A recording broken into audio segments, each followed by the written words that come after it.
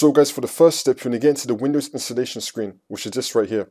Now to access the Windows installation screen, you want to boot your computer from a USB or DVD with the Windows installation media, which you can download from the Microsoft website.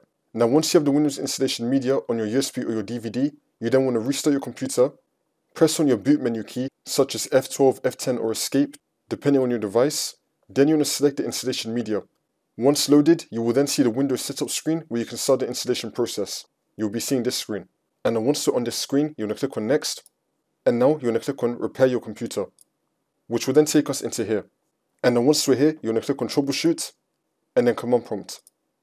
And then once we're in the Command Prompt, we're going to type in bootrec /fix mbr. Click on Enter.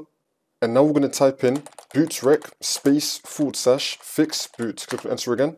Ignore this error on my screen. Now you're going to type in bootrec /scan os. Click on Enter again. And now you're going to type in bootrec /rebuild bcd. Click on Enter again. And now on your screen, it should be saying something else. You want to type in A, and then click on Enter again. And now you just want to close out of Command Prompt. There will now be an option right here which will allow you to continue to Windows. I'm using a virtual machine, so then that's why this was handled a little bit differently. But in your case, everything that I showed you should now fix your problem. You just want to continue to Windows, and then you should be good to go.